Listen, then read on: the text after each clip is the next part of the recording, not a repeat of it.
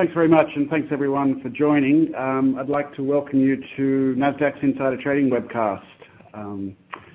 During the last few years, regulators around the world have shown their willingness to investigate and prosecute insider trading cases and levy severe fines and penalties. Buy-side firms involved have suffered significant damage to their reputation, potentially resulting in lost assets under management, amounting to even more than the fines and penalties themselves, and in some cases a catastrophic loss of business.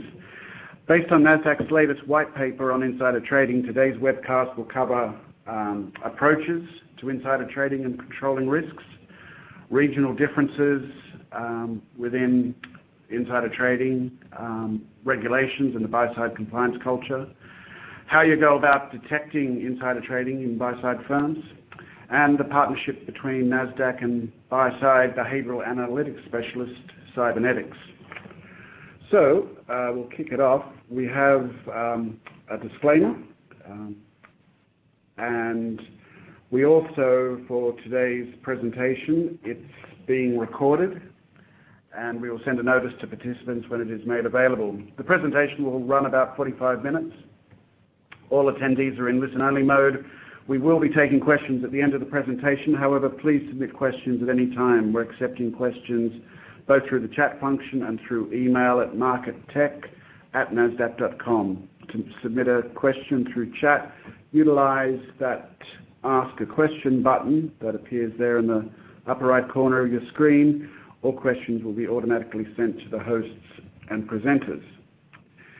So before we get into it, I would like to briefly introduce today's presenters. It's my pleasure to introduce Danielle Tierney. Danielle is a senior analyst at IT Group, specializing in market structure and trade surveillance.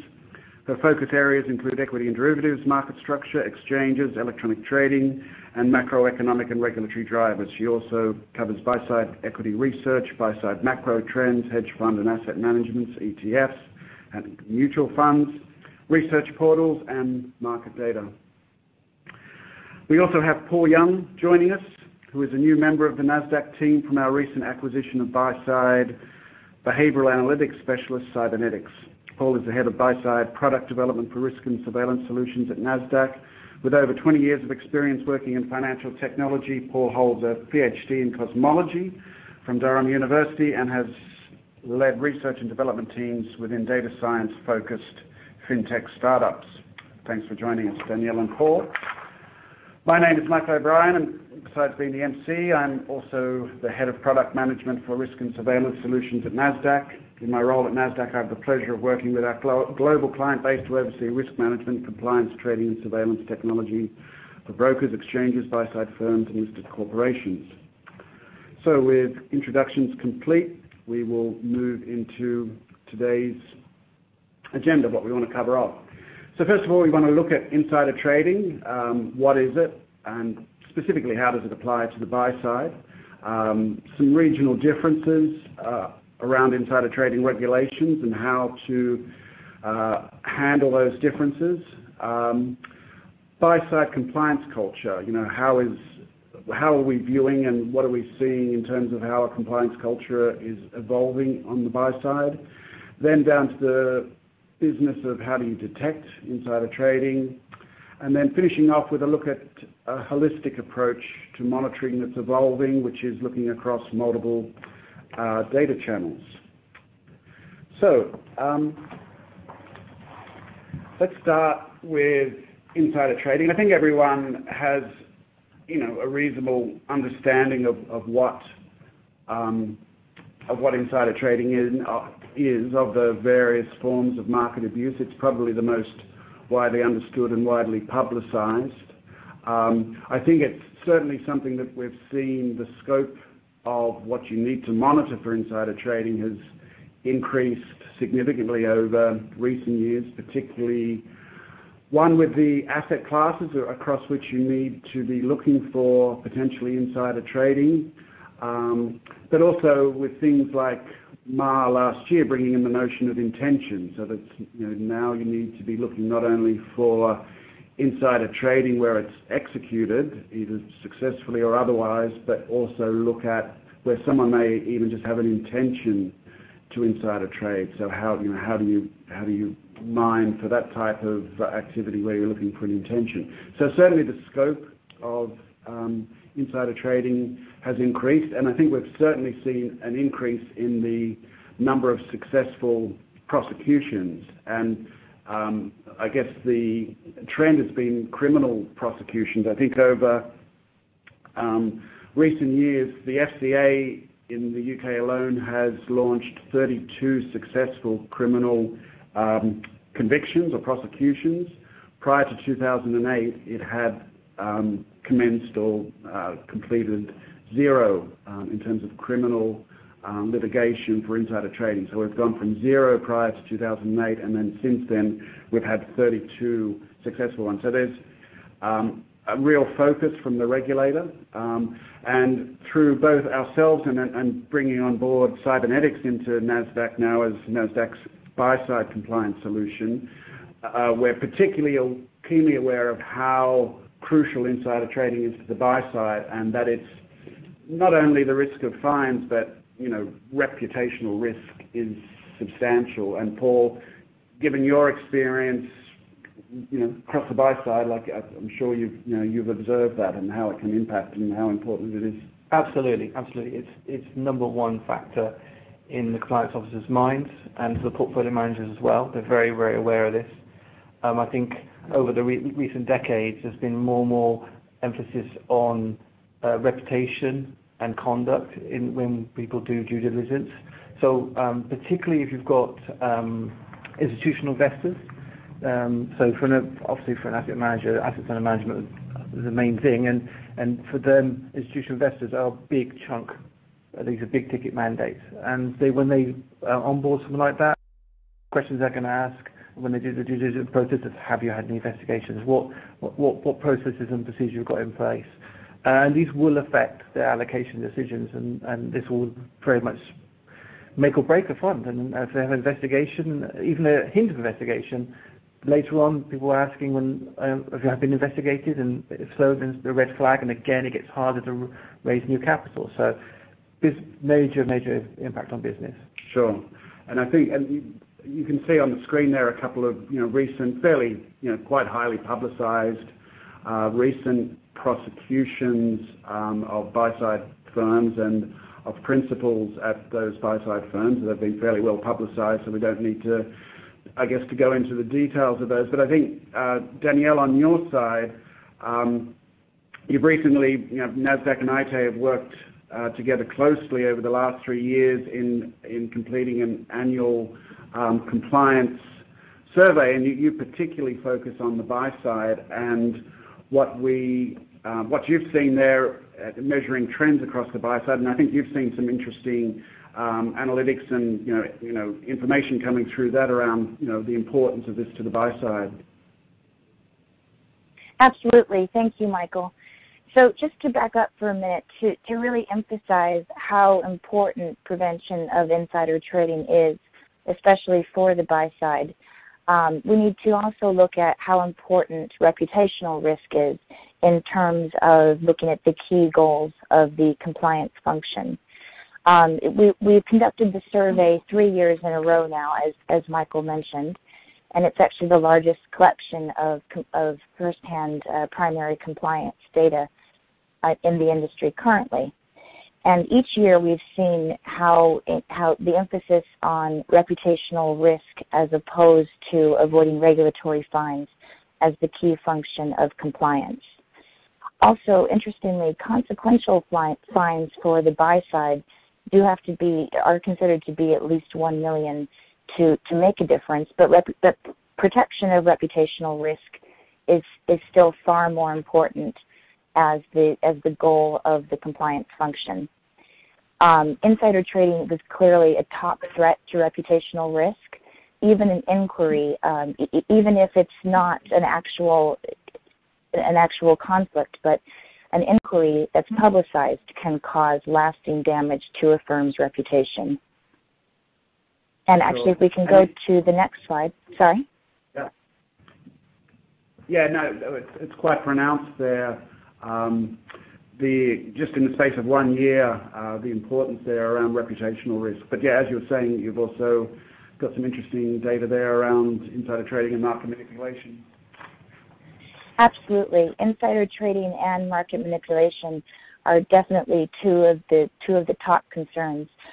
Market manipulation, of course, being a key goal of trade surveillance, but insider trading is just as important. So really they're tied for the #1 trade monitoring goal.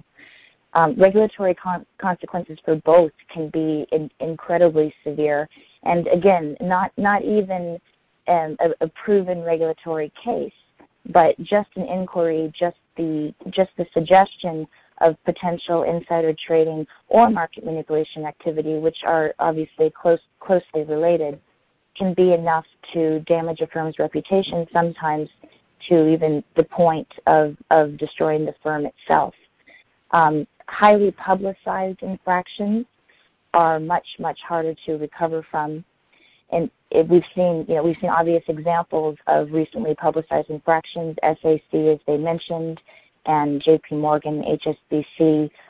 It can be very devastating to a firm's business operations. And we see this clearly in the survey in the terms of importance. It's both insider trading and market manipulation are far more important to firms than just dealing with the regulatory fine itself. Sure. So then if we look at the insider trading, the differences in how the law has been applied, say that between the United States and in Europe, we do see an interesting distinction, I think, in how that law is applied and where it applies. In the United States, there's a particular focus on the requirement that there be a breach of duty, which particularly strikes at exactly the heart of what buy-side firms do in terms of the duty that they owe. So it is still trading on the basis of material non-public information, but there is that additional element that there must be a fiduciary duty which is potentially breached to the investors with which the trade occurs. The European Union's approach, I think you could say, is broader in that it looks primarily at the act of possessing insider information, and that information being not generally available and price sensitive, and then dealing on that particular information. So it's based on the parity of the information and the availability of that information, rather than the fiduciary duty around that. So it is a significant distinction with between how the laws are applied. So Paul, in terms of what you've seen and how you would advise customs and so on in terms of what definition or understanding of insider trading to take, what's your experience?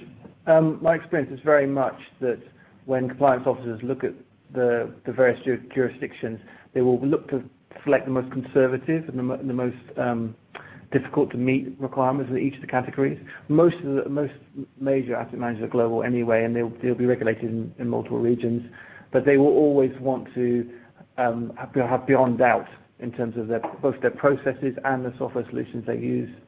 So I think they will pick both sides. And for example, on the left there on the States is the concept of material. So very much that we want to demonstrate that this information was material in terms of its impact on the market, for example. And then on the right-hand side, in terms of understanding the possession of the material, they will look for people to have systems in place where they can trace back and audit where contact points were, who was in possession of the material at different times. So it's very much a combination. Sure. And I think, Danielle, in the context of the survey, you looked at which particular regulations are having the largest impact and taking up most people's time and concern. What have you found there? Well, we've seen a really interesting shift in the rating of which regulations are currently the most challenging for firms. The first year we conducted this survey in 2015, Dodd-Frank actually still ranked highest in terms of key concerns, followed by MiFID II and market abuse regulation. At the time, remember, MiFID II was still quite a few years away in implementation. So firms were at sort of a transition point between really finishing their strategy for Dodd-Frank compliance and the U.S. regulations and shifting to dealing with the new regulations mandated by MiFID II. However, over the last 2 years, we've seen both MiFID II and MAR increasingly ranking much higher importance than Dodd-Frank. So it's really been a very clear shift in the rankings of which regulations are the most concerned. And if you do look at the chart, it's a bit small, but if you're able to see it there on the right-hand side, you'll see that in our most recent version of the survey, MiFID II just really blows away the percentages of key concerns as compared to the other regulations. And of course, the obvious explanation is that we have implementation just marching down the pipeline in January 2018, which is now 2 months away. At the time of conducting the survey, it was still over 6 months away. But you see, the levels of concern there are over 2/3 of firms. So what that tells us is that, obviously the regulations are intense and very intricate, and firms are putting a lot of attention into developing their compliance strategy, but also especially their technology strategy for compliance. Additionally, this survey, it's worth mentioning, sampled global firms, a relatively representative sample from across the globe, but the global nature of trading and the global nature of compliance puts both EU and U.S. regulations in the crosshairs of the compliance goals of many firms. So firms are certainly not limited to just their national jurisdiction regulations, as many firms, even down to the high tier 3 firms, conduct global trading operations. Sure, and I think we see the impact of these regulations over the years reflected in how compliance is set up and the perception of compliance within the firms. I know in my time in the industry and with smarts, initially on the sell side, you could see there's a change in compliance culture going from something that was, say, 15, 20 years ago was, the people in the corner who, for the most part, were largely ignored, to now where they're, a key part of the business. And I think we're seeing, we certainly are seeing that same change on the buy side over the last 5 to 10 years. And so again, these are just some broad questions that you can see there around how you would frame compliance culture within a buy side firm. Is it regarded as a partner of the business, or is it seen as the police comes along and knocks you on the head when you do something wrong, or is it simply the people you keep in the dark? Are they included in key business decisions? Do they report into senior management? Who carries out the compliance function? Are they specialists? Are they people that understand how investment decisions are made? Is it a dedicated role or a multi-function role? I think, Paul, you've had extensive experience on the buy side. Like, how have you seen the buy side culture, the compliance culture evolve? I would agree, and most of my career over 20 years has been as a portfolio manager, and I have definitely witnessed, both through my colleagues and other institutions and the ones I've worked for, that general progression from somebody who you would not talk to, you would not be sure who they were, and maybe only talk to them once or twice, and then someone who you feared with a visit from, and then now someone who's a champion of the conduct of the company. They're actively training you and making you aware that the conduct of the company and the perception of the company is in your hands and where you perform your business. So they're people that are heavily engaged in portfolio management. They understand the challenges of portfolio management, how difficult it is to be a portfolio manager. You're expected to know everything about the particular securities or that you're an expert on, and everyone expects you to be able to answer immediately when something happens.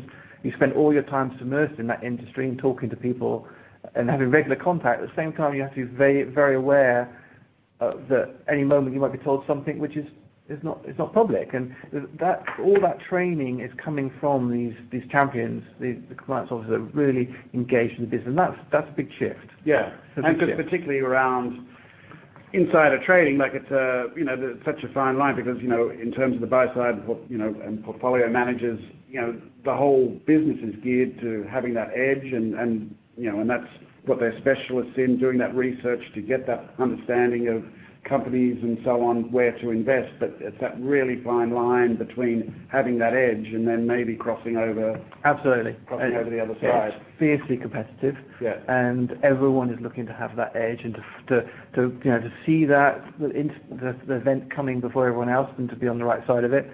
And yes, it's a difficult place to be in. And that engagement from the compliance officers that really understand, they can be involved in the whole business process, the whole decision making, and make the people self-conscious aware of the balance they must strike. Yeah. And I think that's something that we've only seen in recent years, and that level of engagement.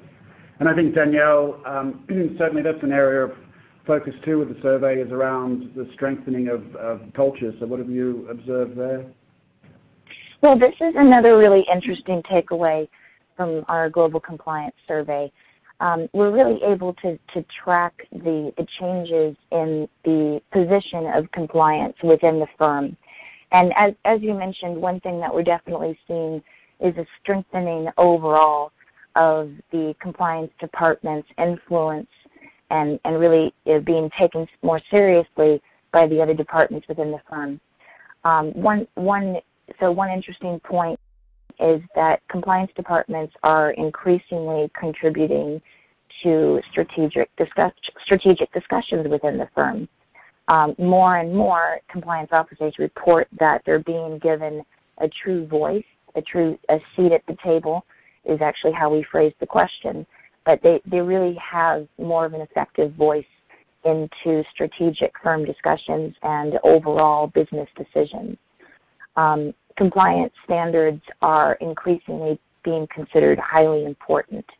And one might ask, well, when were they not important? How could compliance standards be, not important versus important? And the difference is really how their peers within the firm can look at the culture of compliance. If you were to rewind, as many of us can, and go back 10 or 15 years within the industry, a lot of us can remember when compliance standards were pretty much a checklist item within the firm. Prior to this role at IT Group, I actually worked for a large global asset manager. And even as seriously as this firm took compliance standards, it was certainly more of a checklist item and not as much of a serious part of business operations as it's considered today. Additionally, I'm hearing anecdotal reports through our qualitative interviews for other studies that compliance officers are actually being asked to contribute to even prospect pitches, especially for investment sub-advisors. So not only are they a very important part of firm operations and strategic discussions, but now they're obviously an important part of the firm's going concern. So they're often included right next to the portfolio manager when meeting with clients or prospects for buy-side firms. Additionally, the lines of coordination with other firm departments are becoming much closer. Compliance has always had to coordinate with firm departments, particularly the front office and the legal department. But now the type of coordination is much more actually horizontal instead of vertical. So it's much more in an advisory capacity as opposed to simply being called into the principal's office as it might have felt before. Multiple lines of defense are usually still maintained within the firms, so oftentimes the front office does continue to carry out its own trade monitoring and surveillance operation, but they're really working much closer with compliance to achieve the goal and achieve the most efficient and effective results instead of, as it were in the past, working more in a siloed capacity. So really we are seeing, again, the level of importance of compliance strengthen within the firm as well as the closeness of coordination. Sure. Thanks, Danielle. That's some really interesting trends there. So then I think when we get to the business of detecting insider trading for the buy side, so when Nasdaq acquired cybernetics, there were quite a number of things that appealed, but I think two of the main things were, one, they were completely grounded in buy side. That's where all the people came from, and that's that was their specialty and their focus. And the second was their approach in terms of using behavioral science and behavioral analytics, because on the buy side it's the how investment decisions are made, and how PMs and so on invest and divest is key to identifying particularly things like insider trading and other forms of market abuse. So cybernetics was brought on board. So I think, Paul, when we look at detecting insider trading, there's a number of things to look at. One is, okay, what are the contact points? Where can information pass? And within the buy-side firms, there's a number of areas where information does come across, potentially, non-public information. And then there's the whole question of how do you identify where a portfolio manager, may be trading in a way which is not, is against their normal behavior. So how does cybernetics do it when it's looking at detecting insider trading? Yeah. So I'd say underpinning a lot of what we do is and addressing the point you mentioned, is understanding the investment process. When we look at trading, we don't look at trades in isolation. We're not simply comparing a trade to a distribution of previous trades. What we understand is that decision in the context of that portfolio manager's portfolio at that point in time. So it's very important to understand the motivations and how they change depending on the life cycle and investment. If you've got a strong idea about a winning stock and you've got a lot of passion about it and you think there's an opportunity cost, you will enter a position quite aggressively, and you may actually accept some market impact. That's quite normal portfolio manager behavior. Likewise, there may be times when you have asset flows and you have to rebalance your portfolio. That will trigger a lot of trades which potentially are worked in a way that's quite passively. However, once you've got that sort of background, when you've got that context, then you can start putting the abnormal trades, that ones that are out of the ordinary. So, a sort of example might be that someone's become aware of some non-public information, and they actually close their position earlier than they normally would. So for the particular portfolio manager, we will have built up a picture of their typical behavior. We know their trading style. We know how long they typically hold their positions. And then suddenly this one exits quite quickly. Maybe exits in very large trade sizes and have more market impact. That doesn't quite fit the profile. That doesn't quite fit the pattern we see. And that then drives a sort of lines of questioning from the portfolio manager, from the compliance officer, to the portfolio manager about why they're doing something different. Now, of course, there could be a perfectly good reason, but the point is now the compliance officer is equipped with this framework, this knowledge about the investment process, and that drives the questioning. And I think that really addresses a lot of that second point there about understanding when they're crossing the line, because you know what normal behavior looks like for your PMs in your organization. I think that's another thing to point out. Asset managers have very different cultures depending on the strategies they operate. Someone who might be more passive and long-term and strategic, they may have a lot less sensitivity to information about their individual stocks. They may be looking to track sectors, and whereas someone else, for example, a long-short hedge fund, may employ lots of experts on those particular names because they are going to enter into the portfolio in quite short holding periods. they're going to have a lot more contact with companies. They'll probably have analysts visiting their factories and trying to assess their stock levels. They will have much more contact in various different places with these organisations. So again, that's something a compliance officer has to keep in mind about what's right for their business. So what we try to do in the software service we provide is trying to capture as many of these factors as possible and bring them together to help compliance officer investigate that. And because we talked there about mapping behaviours, so what is the process? Like, how do you understand how a investment decision is made, and how is this behavioural science approach applied? Yeah, this is very interesting. So this is something I think we're quite pioneers in this approach. We have a team of behavioural experts led by Wendy, and we will spend time and have spent time with quite a few portfolio managers and in different asset managers in different strategies, going through a process of interviewing them and basically building up models of their decision-making process. Now, we don't have to do this every time with every client, because effectively portfolio management in those factors that affect decisions are very similar between institutions. Portfolio manager can move from institution to institution. So really what we're trying to do is capture all of the factors that might be involved, and then we fit that model, if you like, to behaviours with a particular client. We do that using historic trading patterns. We will look at not just simply their transactions, but their whole portfolios in terms of the positions they have, the asset flows, and understanding the structure between their portfolios. And again, that's another thing to keep in mind, is some aspects of the trading portfolio management may do and be fairly automatic. They might be triggered by risk rebalancing or by parent and child relationships in portfolios. Those can generate false positives, and again, the more you understand about the business process, the more it's integrated, the more higher quality surveillance you'll be able to do.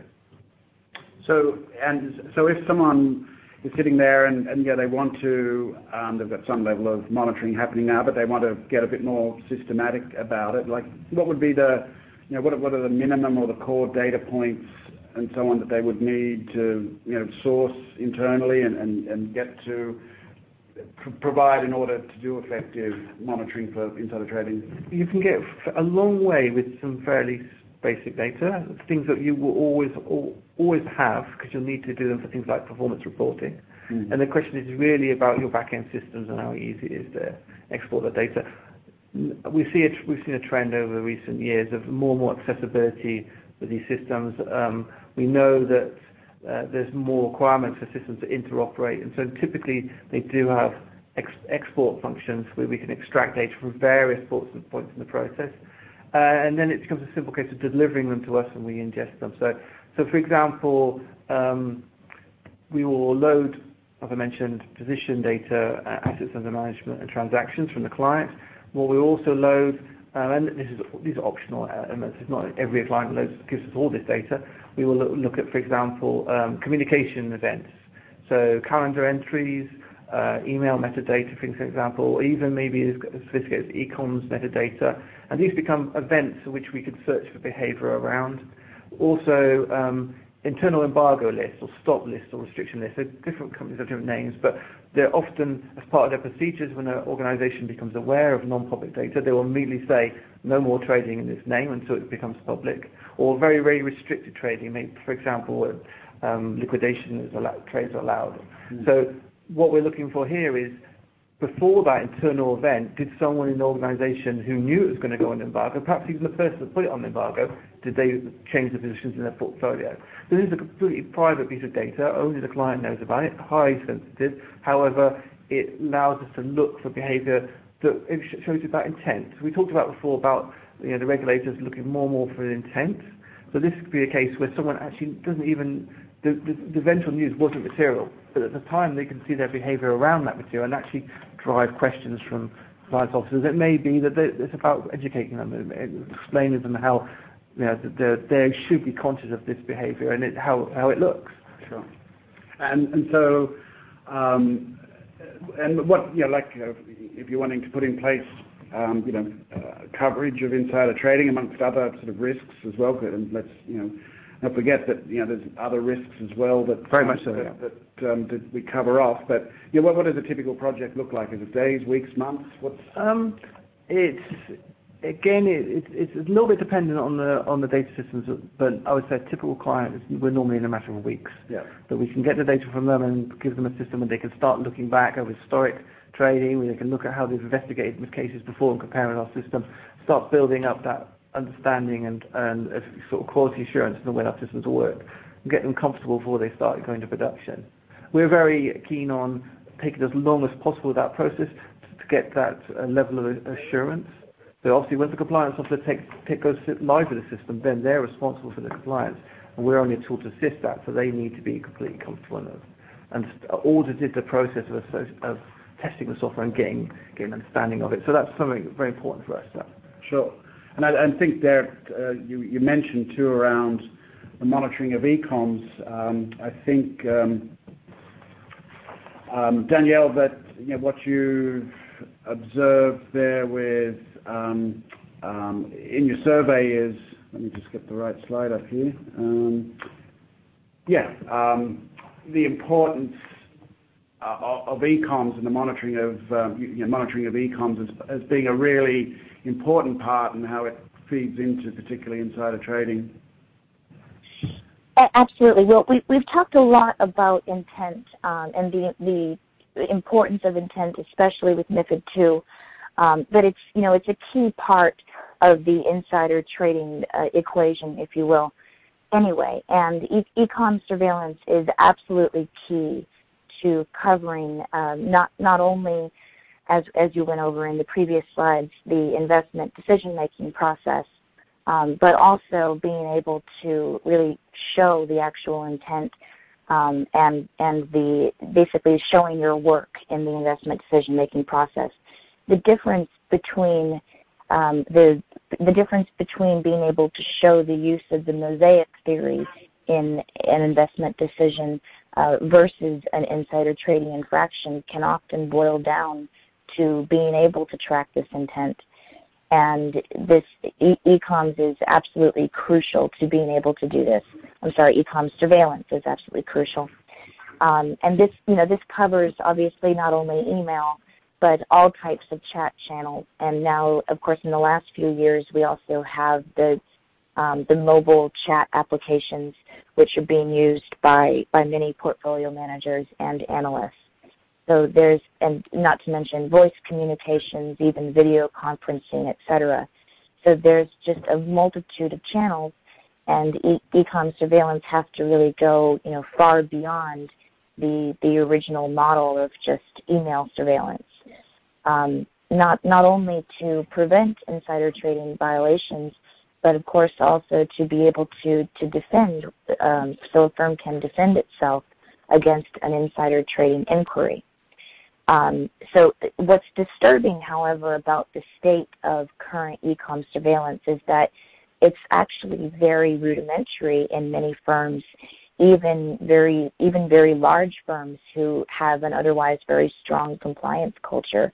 What we've found through actually multiple surveys that we've conducted in 2017 is that many of these buy-side firms are actually still using rudimentary keyword detection models with manual supervision or manual oversight, which is far from ideal when dealing with the complexity of some trades and the sheer number of trades as well. So this chart here shows the differences in types of firms and the types of e-coms monitoring models they use. And what we're seeing is throughout the firms, a disturbing number of them actually still have no systematic e-coms monitoring at all. In of course the opinion of compliance, even one firm without systematic e-coms monitoring is a problem, and we're seeing a good quarter or more of these within from especially the buy-side firms, which would be the firms that absolutely need to use it the most. Additionally, we're also seeing the continuing prevalence of standalone e-coms models, which are certainly better than nothing, but still not ideal as to be truly effective and to really leverage the technology available, the surveillance technology available. The e-com surveillance models should be integrated with the overall trade surveillance system. And many firms are just very disturbingly behind in this type of implementation. So holistic integration can really be a key prevention tool in e-com's monitoring. And unfortunately, this is still underdeveloped across the industry, and also very prevalently underdeveloped in buy-side firms. The good news is that there is an answer. There are available solutions, and it's relatively easy to implement an integrated e-com surveillance model. It comes down to whether or not firms understand the available technology out there and are able to access it, and also have the will and the budget to implement it within their firm. But the holistic integration can not only create much more effective alerts, but can also seriously help reduce false positives as well. Yeah, thanks, Danielle. I think that's certainly consistent what we're observing, and I guess we're pointing there on the slide to the benefits that come from breaking down, and this is equally on the sell side, as the buy side, that the compliance functions are pretty much siloed. There's not much communication across and between them, and certainly there is a regulatory risk that if you're sitting on all this data and not making use of it, that there is certainly some risk there from a regulator's perception of how effective your monitoring and surveillance is. Or is your observations within the buy side, does that bear out what is there in the survey? Very much so, very much so. I think if we look at the typical solutions in place over the last, say, 5 years, most of the early boxes are ticked. We see good coverage instruments. We see a good understanding of the market mechanics and the idea of using volatility models and assess material impact and those sort of techniques. And what we're seeing now is people saying, well, how can we deal with intent? How can we capture all these other information streams? And how can we manage the workload that they introduce? So I think we touched on a moment ago about how manual some of this process can be. So there's a very practical side of the holistic that's simply reducing the amount of manual labor required before you can start an investigation. It's a simple thing, but when we've talked to clients and we've done our own questionnaires, we found something like 80% of the time was actually spent on gathering data from different systems and different data sources before that investigation can start. So there's a practical side of holistic. There's simply, let's put the right level of information, present it in the context of the investments, and allow immediately the compliance officer to focus their attention, their quality time on those cases. And then we also look at using all these factors to what we talk about, heat scoring alerts, and the idea that it's quite easy to start adding on concepts of suspiciousness levels. And again, this allows a focus down effort on the few percent of cases which really warrant that attention. So this is only possible in a holistic system to bring these things together. So I'd say that it's incredibly important, and I think it's state of the art right now. Sure. I think we're just about out of time, so I think we'll just, as a recap, we can see there the points that we've gone through. We've got a number of questions that have come through, so let's try and get to at least a couple of them. Are there a large number of false positive alerts generated by Nasdaq's or any, Nasdaq's buy-side compliance solution? How does your buy-side compliance solution reduce false positives? That's a good question, and it obviously goes right to the heart of how compliance officers spend their time. We've seen previous generations of software solutions that have taken a more tick box approach, and that they can potentially generate thousands of alerts with no real guide to the quality, and effectively now the compliance officer's time, or they have to end up hiring teams of people to deal with these clicking through these alerts, because once they've taken on their responsibility dealing with them, they can't just simply dismiss them. So I think the concept of false positives we're very, very sensitive to, and a lot of our drive to holistic and bringing in more factors and increasing the richness of our alerting is really aimed at driving the quality of alerts and reducing that amount of false positives.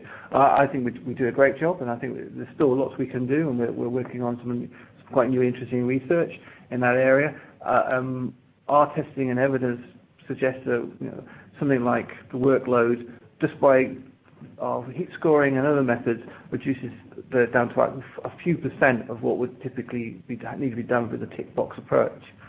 So yes, I think we're doing great there. So I think we touched on this one around events, but what the types of events that you need, if you want to cover insider trading, what sort of events do you need to capture? But how complex is it to get those data points? What's your experience there? Yeah, we're very sensitive that this could be a barrier to adoption, and we've met with compliance officers and they say, "Oh, we love this. We'd love to do this. Only we cannot get at the data. We struggle with our systems. They're in a bad state." And so we've got a lot of experience with this, and we try to make this as simple as possible. It can be a simple case of dropping some CSV files into a dedicated host, which will then process data. It doesn't have to be a high cost, massive integration exercise. We can lower the barriers a lot and keep it very simple, and that will get you, with just a few files, will get you a long way there. And then we can help clients understand with what they consider their primary risks, what files are required, what data is required, and guide them with what's worked best with other clients. And we can talk about what's best practice, and again try to make it easy for them to over time bring in more data sources. And I think what we've seen in terms of, and it links back to what we said about the positive changes of compliance within companies, that now compliance officers have got more influence, and they can actually say to the rest of the business, you know what, we can do this form of surveillance, but you will need to change your systems, you will need to change your procedures, so we will have the data to do this. And we've definitely seen that over recent years. Some of our larger clients have made some big changes. It's been driven by the quality of the compliance. Sure. Is it possible to get a copy of the deck? Yes. So we'll make sure that gets sent out. Can Nasdaq surveillance tool link the alerts with the relevant news release? Yes, that's one of the things we do. We bring in various news sources and put them in a context of the alerts. Okay. If an asset management firm does not execute orders in markets, only has an intermediation desk and does not accept orders from clients, does a firm have the obligation to monitor and detect, and when applicable, communicate suspicious orders to the competent authority? That's a good question. Now, this would be my interpretation, and I think that I'm not a legal expert, but the way I look at it in terms of fiduciary responsibility is I can't just hand off that responsibility. If I'm going to ask someone else to execute my orders on my behalf, I need to understand who they are and their processes and do my own due diligence on them. So I would say that there is some responsibility there. And I think, and I've, again, some experience with this now, seeing the sell side becoming more aware that they have to be able to, with their buy-side clients, explain to them the surveillance they do and be more transparent there for these reasons. And it goes right back to what I said at the start in terms of the large mandates, the pension funds being so ethically aware, they're demanding transparency all the way down the process. And that is a chain that's passed down. So the regulations may be slightly lagging, but the actual requirements of some of these large pension funds, and we talk about investor advisors, are very high standards in terms of due diligence, and they will spend time interviewing you before they allocate capital and understanding your processes around these areas. And that's why I say you should be doing that. Great. And additionally, additionally, it can be argued that it can be part of the fiduciary duty to the buy-side clients as well to ensure that the order management system is above board. Many buy-sides find that using the monitoring and surveillance systems can help them prevent sell-side infractions such as front-running, for instance. Yeah, absolutely. Thanks, Danielle. I think we are running out of time. So there were a few more questions. We'll come back to those via email. So thank you everyone for joining. We encourage you to visit the Cybernetics webpage for more information around the Nasdaq buy-side compliance solution and to download our latest white paper on insider trading. With that, I'd like to thank you for attending today's presentation. As I said, if we do not get to your question during the session, we will respond offline. We will be sending out a notice as soon as today's webinar recording is available. Thank you again, and you may now disconnect.